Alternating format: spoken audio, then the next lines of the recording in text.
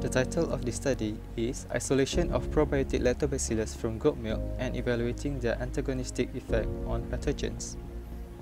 The objective of this study are to isolate and identify Lactobacillus from dairy product, and the second objective is to measure their antagonistic effect on pathogens. Here are some of the highlights from the literature review made. Firstly, Lactobacillus species is a type of lactic acid bacteria strain that acts as protective culture against pathogens. They can be isolated using selective medium, where the medium will suppress the growth of unwanted microbes.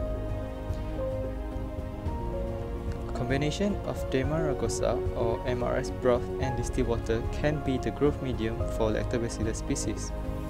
Identification of this strain can be made using microbiology tests such as gram staining and oxidase catalase tests, where gram-positive and catalase-negative strain will be selected for further assessment.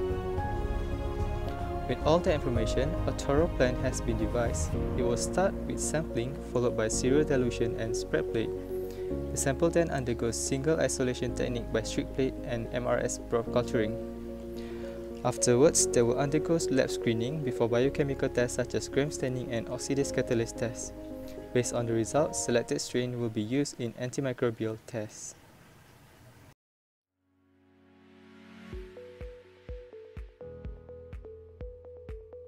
We start our experiment with sampling. We manage to get the sample from goat milk. We get the pure fresh goat milk because goat milk is one of the source of LAB, which is the probiotic lactobacillus that we desired. Preparation of MRS agar.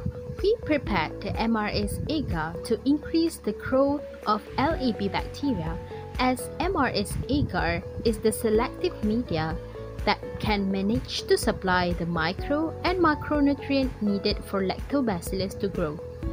We also prepare the MRS broth media for the antimicrobial test. Serial dilution method. First, before we start the experiment, we label the dilution factor on agar plate. In this experiment, we transfer 1 ml of the milk sample into test tube with 9 ml of distilled water. Then we use the vortex to make it homogeneously.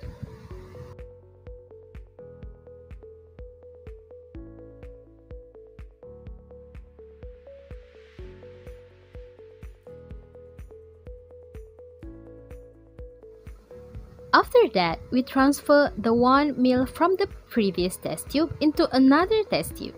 We repeat this step until 10 to the power of -6 dilution factor.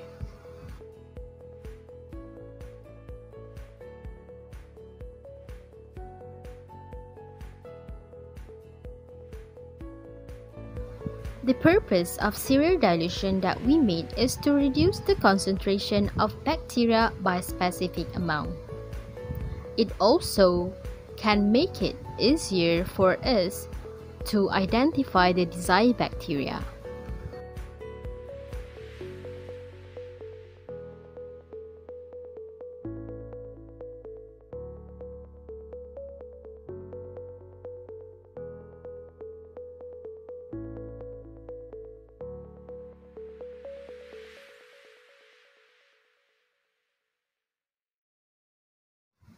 Spread plate method.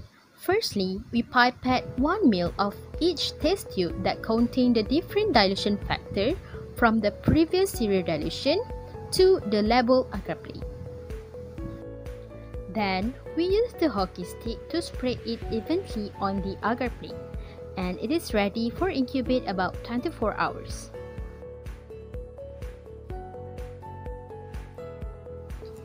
Strict plate technique. Firstly, we sterilize the inoculating lobe. Then, we cool down the lobe by stab it in the agar. Then, we pick the colony on the spread plate that we culture and we streak on the new MRS agar plate.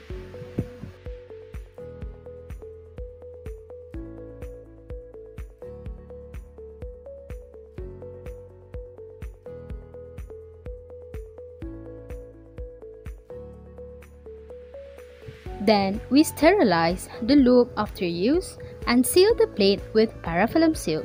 Both spread and straight technique that we had done, we begin with the aseptic technique to avoid contamination.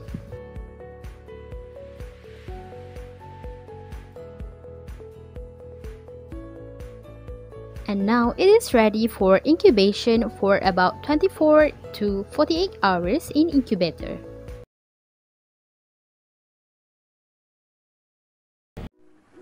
During this gram staining process, the materials needed are a Bunsen burner, a loop, a slide, and a gram staining reagents are needed. A sterile water are placed in the slide using a sterile loops.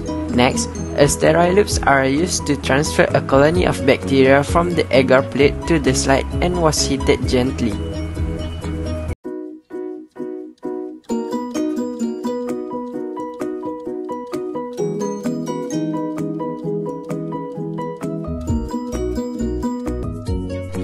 After that, drops of crystal violet strain drop into the wax swirl.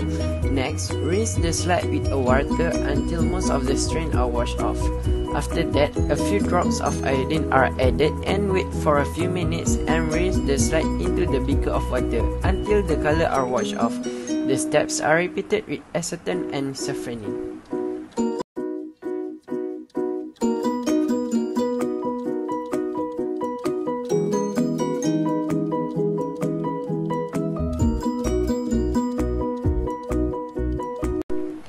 After the slides are dried, it is then placed under the microscope to do the morphological test. A purple stain indicates a gram-positive bacteria, and a red or a pink stain indicates a gram-negative bacteria.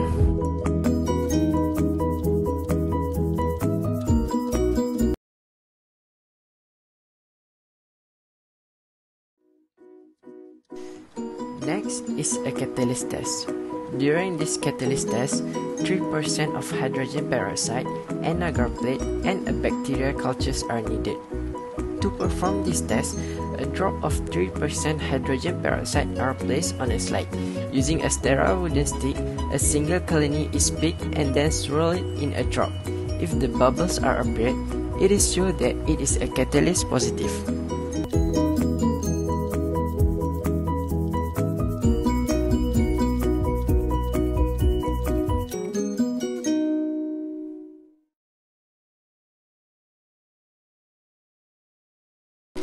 Next is oxidase test. To perform this oxidase test, a wooden stick, filter paper, culture media, nutrient agar plate, and a freshly prepared tetramethylphenylene diamine dihydrochloride are needed. Using a sterile wooden stick, a colony is picked and placed in a filter paper gently. Then, a drop of tetramethylphenylene diamine dihydrochloride are placed on the filter paper. A purple color is appeared when it is sure oxidase positive.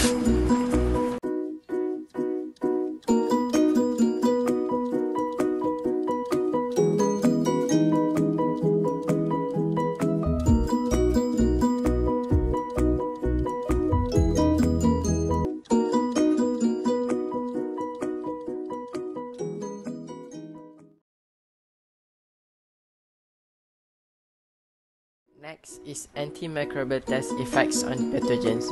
To perform the antimicrobial test effects on pathogens, sterile cotton swabs, Lactobacillus broad cultures, nutrient agar plate, sterile paper discs, and forceps are needed. Use the sterile cotton swabs to take a single colony and inoculate alone on a nutrient agar plate by spreading the bacteria evenly.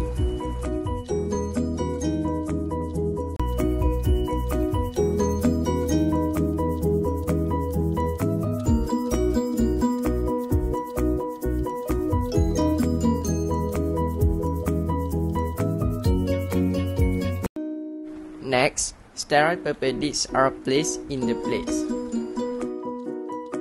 And lastly, the plates are placed in the incubator for 24 to 48 hours. Next, I will bring you to observe the result together. As you know, at the method part, we have two tests, which is biochemical test and antimicrobial test. In biochemical test, we have gram staining, catalyst test and oxidase test. Firstly, for gram staining, we have the figure under 1000 times magnification. Take a look at this. You will see the morphology after the gram staining. It shows the bacteria stain purple color, straight, occurring single, pair, and in short chain. It also non-spore forming. Next, catalyst test. From this, we can observe there is no bubble formation. So, it is catalyst negative reaction, indicate that the presence of Lactobacillus. Oxidase test. From this figure show you there also absence of coloration. The test show negative indicate that presence of Lactobacillus. We will move to antimicrobial test to know antimicrobial effect toward E. coli. From this figure, you will see inhibition zone on E. coli strain which is 0157H7. After we measure the growth of inhibition, it shows 9 mm of clear zone around the disc.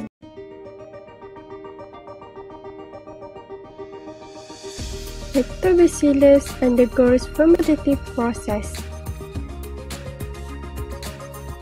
However, being a facultative anaerobe, it can grow in either anaerobic condition, which is without oxygen, or aerobic condition, which is with oxygen. Lactobacillus is also a homofermentative bacterium.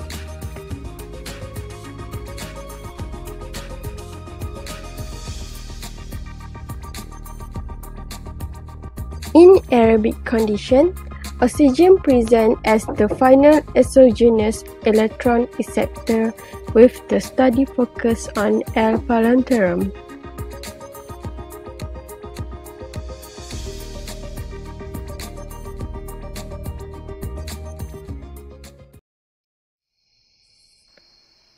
The first is gram staining. Based on observation, bacteria in the goat milk give purple color under the light microscope with 1000 magnification when undergoing gram staining. Thus, we determine that bacteria in the goat milk is gram-positive. The shape of the cell is rod-shaped, straight, occurring as singly, pairs, and short chains, and they are non-spore forming bacteria.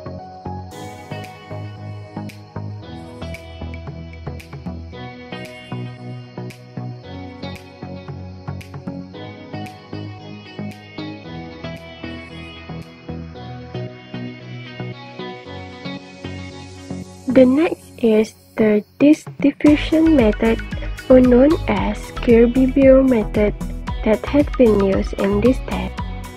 The aim of this test is to measure the ability of an antimicrobial agent, which is Lactobacillus, to inhibit the growth of microorganism, which is E. coli. Based on the result, there is clear area around the disc against the dense growth lawn of E. coli surrounding, which has a diameter of 9 mm. This is known as the inhibition zone. The E. coli is susceptible to the Lactobacillus, forming an inhibition zone which appears on the agar plate. The Lactobacillus diffuse, further causing its concentration to be reduced after a certain point until the concentration is at its lowest. Thus, it can no longer inhibit the growth of the E. coli. The diameter of this inhibition zone determines the effectiveness of the Lactobacillus. The larger the diameter, the greater will be the effectiveness of the Lactobacillus is at inhibiting the E. coli.